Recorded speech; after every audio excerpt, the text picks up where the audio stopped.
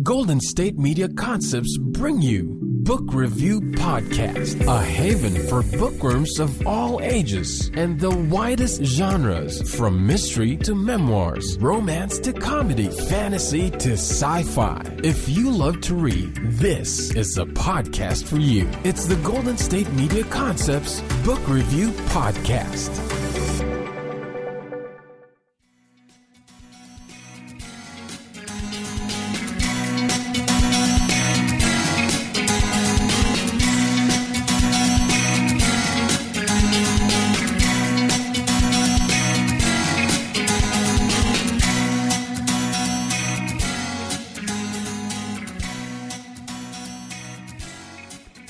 Hello and welcome to the GSMC Book Review Podcast, brought to you by the GSMC Podcast Network. I am your host, Sarah, and I am happy to be with you again for another author interview. I hope you're having a great week. It is the week before Easter, often known as Holy Week. So for those of you who celebrate Easter, happy Holy Week to you. For those of you who don't celebrate Easter, happy Tuesday. And I hope you're having a great week. So as I said, I do have another author interview for you today. I was pleased to interview John H. Brown this past weekend about his new book, Augie's War. Let me give you the description of that book. Augie's War is an outrageously funny but deadly serious novel of war, family, and coming of age. Augie Compton has to find a way to survive his deployment to Vietnam, so he escapes the horror and insanity of war by retreating to his safe haven, a cerebral sanctuary where he can reflect on family and friends, humorous incidents, and a coterie of unforgettable characters from back home. But now, as his tour is about to end and the war intensifies, he faces a legal and moral dilemma when corrupt superiors make criminal demands on him. If he refuses to comply, he might end up dead, a victim of friendly fire. So now it's up to Augie to survive both the war and the demands of disreputable officers in order to make it home in one piece. So this is a book about the Vietnam War in some ways, but it is... Let me back up and say that I was a history major. I'm sure I've mentioned that before. And a lot of history centers on politics and war, understandably. Those things kind of, drive the world a lot. War was, while I understand its importance in history, the details have never been my favorite thing to study. So I'm not immediately drawn to books about war necessarily. I've talked about World War II novels. I do read a lot of World War II novels, but if you have noticed, it's the relationships in those stories. It's the story beyond the war. And I haven't done a lot of reading of novels or books about Vietnam. So on the one hand, this was really interesting to read in an era of history that I haven't read as much on, but also it is a book about Vietnam, but it's so much more than that because it's about relationships. It's about the things that Augie struggles with. It's about the things that Augie does and thinks about in order to make it through the situation that he's in. So it is almost two parallel novels where you have Augie in Vietnam and then Augie in Riverview, where he grew up. So he in his mind, he goes home to Riverview and he thinks about everything that led up to his deployment to Vietnam. He thinks about the people that he came in contact with, and there are some really interesting secondary characters, not even secondary characters, just characters that he talks about briefly that were in his town that he grew up with that made an impression. And so, yeah, there's a lot of humor. It is a very serious topic. There are very serious issues and dark issues that are dealt with in the book, and yet there is warmth, there is humor, and I really loved all of the exploration of relationships and the way those relationships and the familiarity of home can really help someone like Augie in the situation that he finds himself in.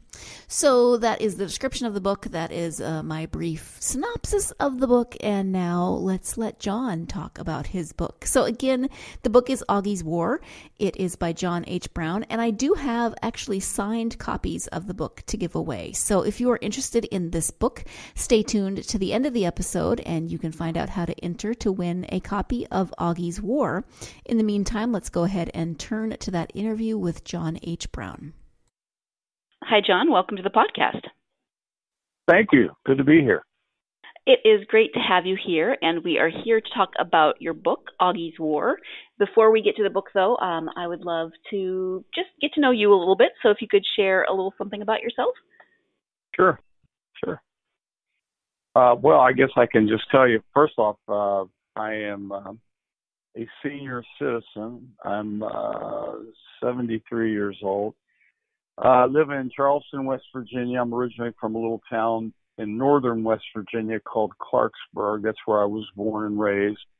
And while my name is Brown, my father, who's Irish, moved to where my mother lived in West Virginia, and she is Italian. So I grew up with an ethnic Italian-American influence, a large family.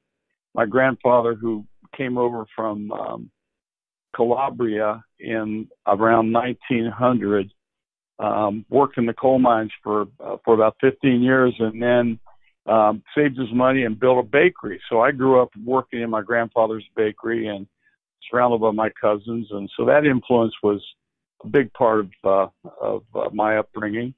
Eventually, went to college. I graduated from West Virginia University in 1968. Tried to put it off as long as I could because the Vietnam War was raging and wasn't particularly interested in going there. But unfortunately, got drafted, went to Vietnam, served a year there, came back, and basically wanted to write about my experiences over there. I'd always been a writer. I'm a journalism graduate from West Virginia University, and started writing. But then life got in the way, got married, and had a child, and had to get a real job. So had to put the book on the back burner, and it stayed there. Every now and then I would pull it out and start writing something, but it basically stayed there for almost 50 years until I retired from my public relations business, and about 2.5 years ago. And that's when I began writing Augie's War. Okay, so it sounds from what you just shared about yourself and from from the book that this is it's listed as a novel, but it sounds kind of like a fictionalized memoir, somewhat. Well, you know what? It's people ask me that question all the time, and certainly one of my college English professors, when I was in school, we were talking about fiction and writing and nonfiction, and basically said that no matter what you do, you need to write about what you know. It becomes evident, even if you're a scholarly person and you write about something that is inauthentic, if people pick it up. And so, yes, it's semi-autobiographical, I suppose. Augie, in a lot of ways, resembles me in terms of some of my experiences, and so but it is fiction. I mean, I changed the name of my hometown. Augie's the hometown, but it is set in the early parts of it are set in West Virginia. But so I guess there are elements of autobiography in it. But again, it's a lot of it is just out of the diseased mind of me. So what was your jumping off point? What was your inspiration for the book? Well, you know, I've always been a big reader. I've read a lot of different things. And I was really, when I was younger, I read a lot about World War II growing up and in college, and was really influenced by Joseph Heller. And I don't know if you've read his book, Catch-22. I think it's one of the great novels of the last century. And it's almost, and it was kind of, I think it was published in the 60s or maybe even in the late 50s, but it was definitely gave you a different look about the military industrial complex, about wars and who fights them and how insane they are. And I was really taken by him. And I thought at some point, I'd like to write, not necessarily like Joseph Heller, because he's a great writer, and I wouldn't want to try to mimic him. But when I got in the Army and I had some experiences, I realized a lot of this stuff that he wrote about, even though it sounded really crazy, was kind of realistic. I mean, truth sometimes is stranger than fiction. And so when I began to write the book, I thought, well, you know what? That's an element that I really need to talk about. And in my novel, there are a lot of interesting characters, and some of whom are strange. And but again, I think that they represented kind of what we as soldiers had to deal with, particularly as it related to the officers and the people that ran our division where I worked. So I use that, and I like to think of my book as more than a war book, because when I was writing it, I was really concerned that there would people within a certain demographic would only be interested in it. And so I went to great lengths to have about 10 professional women, friends of mine, be beta readers of the manuscript. And so they really helped me a lot, gave me some pointers, told me what they liked and didn't like. So I think ultimately the finished product is really about war, yes, but it's also about coming of age. It's about family. And I think, and this is no criticism of people who have written about Vietnam, fiction about Vietnam, but most of them are kind of blood and guts, and they don't really get into the real lives of the men and the women who served over there. Love interests, home, family, and I think probably there's as much of that in my novel as there is about the actual Vietnam War. Mm-hmm. Agreed. Yeah, Augie tends to take his home life. He brings it with him to Vietnam, and that kind of helps him to cope. So we get a lot of the backstory then of his family through that. I am going to jump in here so that we can take our first break of the podcast. When we come back, we'll be talking more about Augie as the main character and more about the book in general. So stay tuned. You're listening to the GSMC Book Review Podcast, and I will be right back. Always on the go, but the day just won't be one without your Hollywood fix. Let Golden State Media Concepts Entertainment Podcast take care of that. An all-inclusive look of pop culture.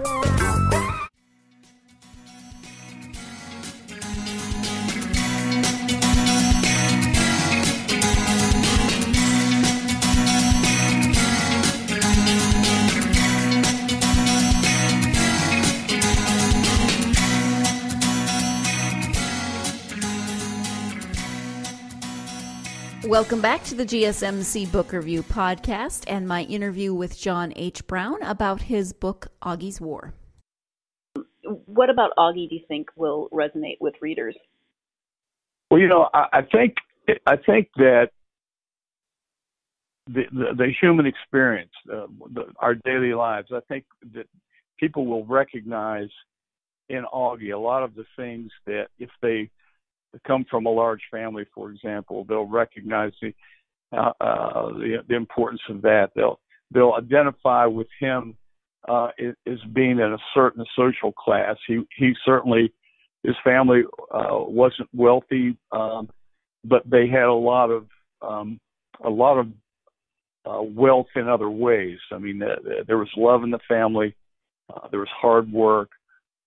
That you could depend on people. So I think in the human side of Augie's War, the characters I think will be easily identifiable, and also kind of unique. I think there are certain people in our country who maybe second, third, fourth generation. We're all a land of immigrants, and they may not recognize some of the ethnic the kinds of factors that I bring into the novel. And I think, and the other thing that I wanted to do was, and I think if you read the book, you recognize there's a lot of humor. Some of it's kind of offbeat, but some of the characters are really kind of humorous. It's kind of a dark novel in that respect. It's darkly funny. I had one review said that Augie's War was a grim but very funny war novel. And I think a lot of people enjoy the humor. My kind of weird sense of humor, I guess, comes through. But, that the only way you get through things like that, very, very traumatic experiences, I think, is to have a sense of humor and to find something funny in an otherwise very volatile, dangerous environment. And when I was in Vietnam, that's certainly, we took every opportunity that we had to kind of lighten things up because there was so much that was dark around us.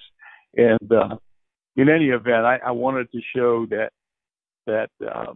you can survive in a lot of ways. And the way Augie survived was through his friends over there that he served with, very good friends. And then when things got really bad, he would flash back to growing up and some of the people that he grew up with, his family, others, and remembering incidents, particularly humorous incidents, that helped him get through the experience. Mm-hmm. Mm-hmm. This is based partly on some of your experiences, but did you do any particular research for the book? Oh, yeah. One of the great things, I don't know that I would have the patience if I had written this book. If you told me to write this book 30 years ago, or even 25, I probably would have been too lazy to spend all my hours in the library looking things up. But thank goodness for the internet and Google, and it's a virtual encyclopedia. And so I wanted to make sure that everything, even though this is fiction, when I talked about events that happened, the historical events were really important for me to get right. So I had the date to write. While I knew a lot about weapons because I handled them, I went to great lengths to make sure that when I talked about certain artillery pieces, for example, or aircraft, that I got the terminology right. And I depended on a lot of friends of mine who served in Vietnam. A cousin of mine who flew C-130s in and out of Vietnam. I did a lot of that. Plus, I just was very careful to make sure that everything that I said in the historical context was real. I talk about, when Augie gets drafted, right before he gets drafted, he graduates, he's going to get drafted. In the spring of that year that he graduates, 3 or 4 monumental things happen. First, the Tet Offensive was in February of '68. A month later, President Johnson decides, because of the war, he's not going to run for re-election. A month after that, Dr. Martin Luther King is assassinated. And then in June, Bobby Kennedy is assassinated. They were burning down the cities. And that's the environment under which I went into the military. So I give Augie is experiencing those same kind of historical happenstances, that things that are going on, and they affect him. They affect him in basic training.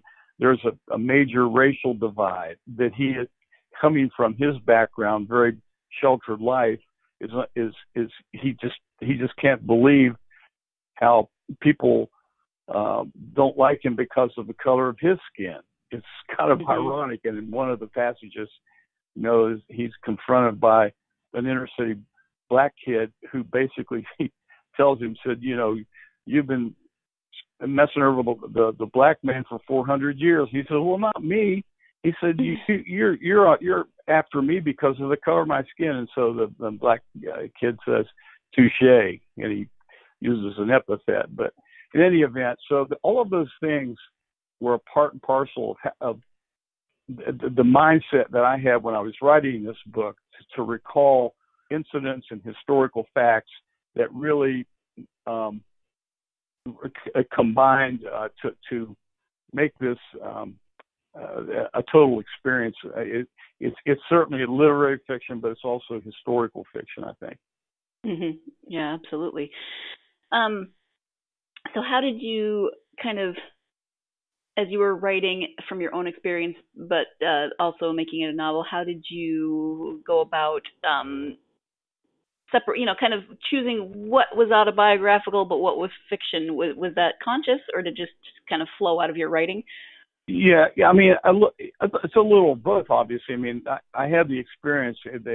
Augie, when he gets to Vietnam, he's fortunate in that he was in a rear area, as I was. He becomes an awards writer, as I was. So a lot of those things are fairly specific. On the other hand, some of the things that happened to him and some of the things that happened to his friends, I did not have those experiences. I experienced them kind of secondhand. But some of the trauma, I mean, we were attacked frequently. We were fortunate. I was very fortunate not to be out in the boonies and walking in the jungle. But what would happen to us is that they would have ground attacks on our base, and we would have rockets almost, every, multiple times a week in the middle of the night. So I shared some of that, but also some of the characters. I extrapolated, I like to say, the insanity of some of the officers that we've had. I mean, we were kind of unfortunate to where I was to have a division that was made up. It was a hodgepodge of people who were kind of misfits from other units that were to form this division. What happened was they decided they needed a big U.S. Army division in the northern part of Vietnam, where I was. And the year before I got there, they put together this division, called it the Americal Division. And a lot of the commanders and officers were the ones that the units that they were previously in wanted to get rid of. So they sent them up to our division. So where I was, if you remember the My Lai massacre, it was about 4 or 5 miles from where I served. And it happened a year before I got there, but the same command structure was in place when I got there. So we weren't, I have great respect for the military, believe me. I wasn't an anti-war person at all. I think now I am. I mean, I can't believe we've been in Afghanistan longer than we were in Vietnam, and we just don't seem to learn our lessons. But I won't get into a political discussion. But back then, I felt it was an obligation to go. I was drafted.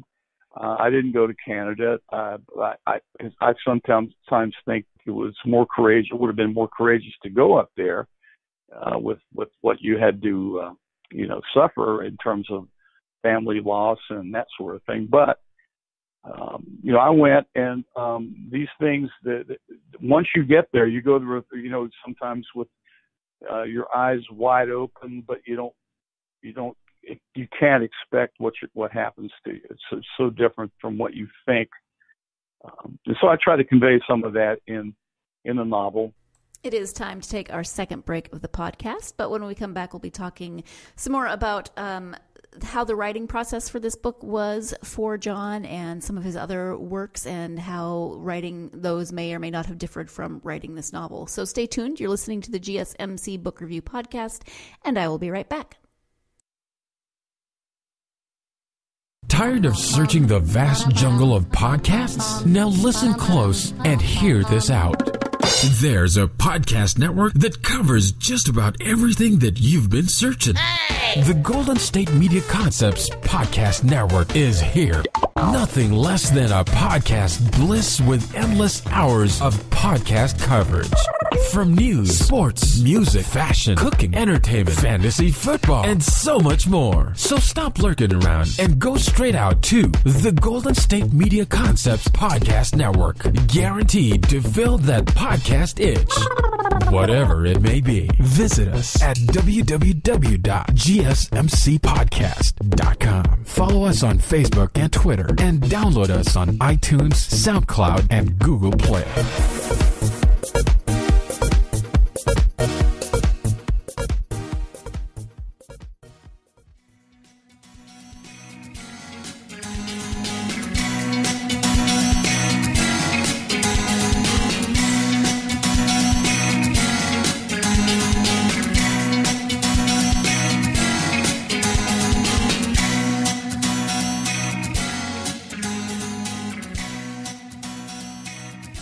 Welcome back to the GSMC Book Review Podcast and the conclusion to my interview with John H. Brown, author of Augie's War.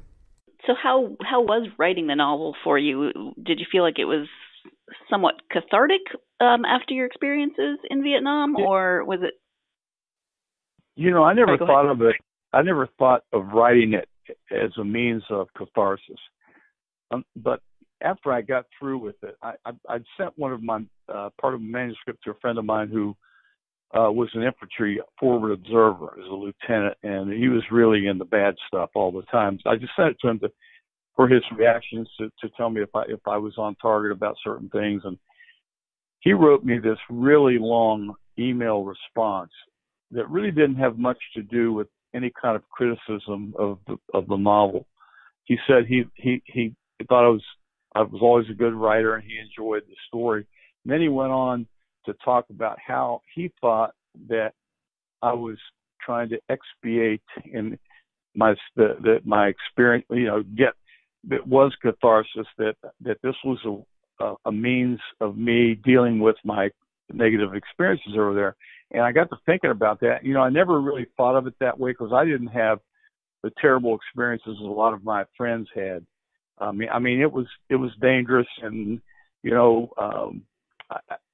I there are certain things that I'll have dreams, twice a year about that bother me. But I got to thinking about it. And I said, you know what, that was such a life-changing experience that maybe there's an element of truth in that. Maybe part of that. But I didn't go in intentionally to write this book to just let it all out, because that wasn't the way I started writing it. But reflecting back on it now, and I go back and I'll read passages and I'll say, you know what, that probably that part of the story was probably me, and writing that may have been helpful. I don't know. Mm-hmm. Yeah, sure. You mentioned that you have a journalism major, so talk about writing fiction as opposed to writing, the writing that you've done throughout your career. You just talk about that a little bit? Well, I've been a wine and food writer in West Virginia since 1981, and I wrote a weekly wine column in the local daily newspaper for about 10 years, and then I write now about twice a month in the Sunday newspaper, and I write a monthly column for a statewide business publication. In any event, I always thought that I always loved to write. I mean, writing's hard, but I was trained as a journalist, and you write. You're more concise and that sort of thing. So writing a novel is a lot different from that. I think the reason my book is only about 240 pages is that journalism kind of thing. I mean, I don't expound extensively on, a scene. So that's one thing. The other thing was that I wrote the wine columns and the food columns as much. I was, told my wife, I'm kind of kidded about it. I said, this is training to write the great American novel. I wanted to keep my skills up. And of course, in my business, I have a small public relations business, which my son runs now. Writing was an everyday thing, whether it was a press release, whether it was, writing a speech for someone. So writing, I think all of that really helped me to keep my skills up. But nothing's quite like writing a book. I mean, I kind of tried to outline it. What happened was when I retired, my wife said, honey, you can't start drinking wine at 9 o'clock in the morning. I said, why not? I have a lot of wine here to drink. But I'm a home winemaker too, so I've been making California wine. Get the grapes from California. I've gotten grapes from Italy. This year we've got a barrel full of Amador County Zinfandel right now in my son's basement. So I've been all over the wine world. I mean, I've been certainly to California a number of times, been to Italy 6 or 7, France, Portugal. So we've traveled a lot, and all of it's around food and wine, because we'd visit wineries, we visit the best restaurants we could, and so that doing that was very, and I still do it. I mean, I've got a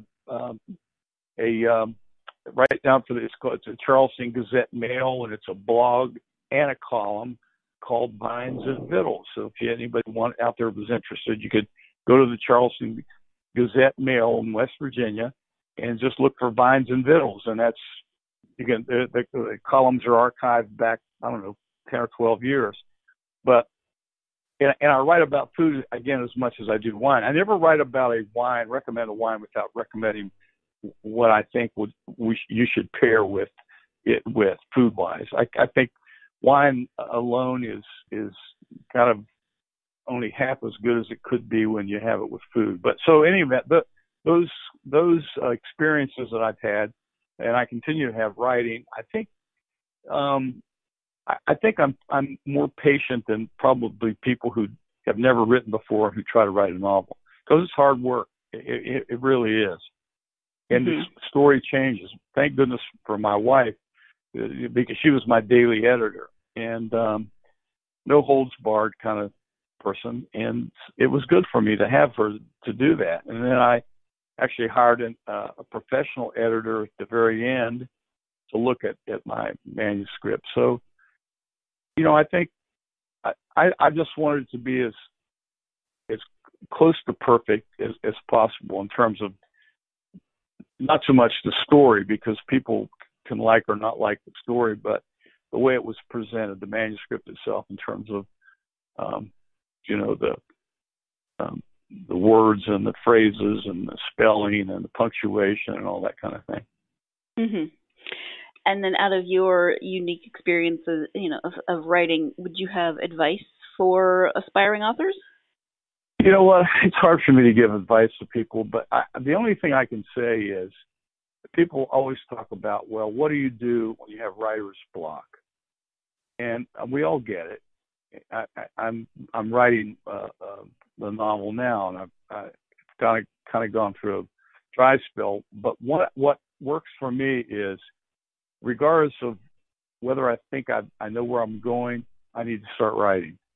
So eventually, as I'm sitting there and I'm beginning to write, and forcing myself to write, to add to the story, it kind of comes to me. And sometimes it comes right away, and other times it just takes me a while. And I find that if I just force myself to write for a couple of hours anyway, then put it down and come look at it the next day, I either like it or don't like it, but I can work on that. I can edit that part. It's putting together, a ton of little pieces of writing and structuring it. That's a hard part too. There has to be a reason to write. I mean, you can't just write vignettes unless you just want to write a short story. So ultimately, what you're writing in terms of a novel, I guess even nonfiction, is you have to have a point. You have to keep people interested in. Once you get all this writing in some sort of a form, then what I ended up doing was moving chapters around and making sure that there were transitions. So I think the major advice I would give to somebody is, if you want to write and you're concerned about, well, what do I do? Pick a topic first and then start writing. And it seems, for me, it comes eventually. I don't know. It must be a subconscious kind of an effect that's a play, but that's how it works for me. Mm-hmm. Okay, thank you for that. And you mentioned that you're working on another novel. Is there anything you can tell me about that novel? Well, if I tell you that it's a sequel, then you'll know that Augie survives, maybe. But it is in the same. It's some of the same characters, and it is about kind of about when Augie comes back, okay. And if he comes back. Right. But it's set in the same world at any rate. Yeah. So, okay. I started it probably a couple months ago, and I don't know, I've got 7 or 8 chapters, and I think I know where I'm going, but again, I have to sit down and see where it takes me, where the spirits move me. Right. And if your characters are like any of the other characters that I talk to authors about, they may change your direction. No question. Absolutely no question. I've got a love interest in this one that I just wrote about. And all of a sudden, I've kind of fallen in love with her. But she's moving the story in a different direction. So in any event, it's, sometimes it's fun. Other times you say, boy, this is kind of drudgery. So then you have to leave it for a while. Mm-hmm. Maybe open up a bottle of Barolo or Cabernet Sauvignon or something and sit on the deck and look at the stars, look at the sky. Right. Come back. Right.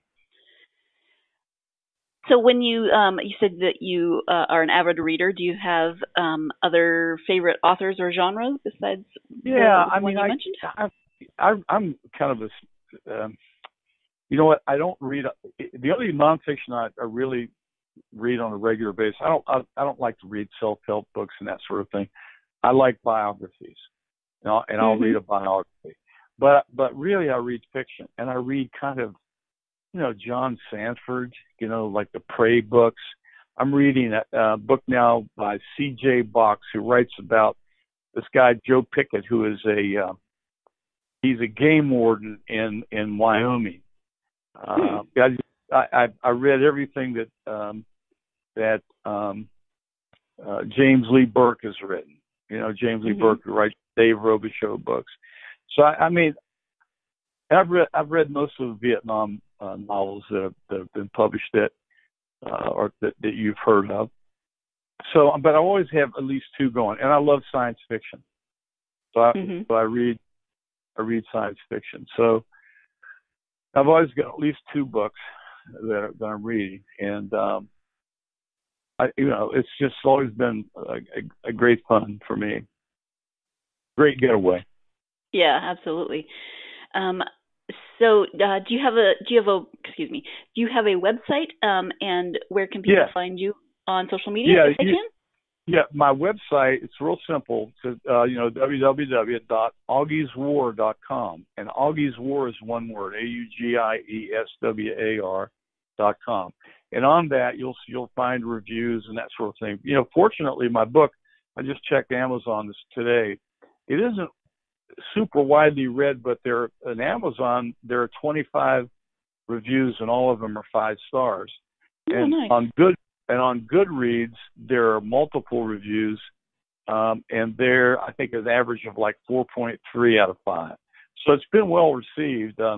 It was a BookBub if you know about BookBub, that BookBub chose it last fall for Canada, the UK, India, Australia, New Zealand, and I've gotten a bunch of comments from readers there who've liked it. So, and I'm very grateful for you to have me, and hopefully somebody will hear this podcast and go out and buy the book. And it's gratifying to know that people like it.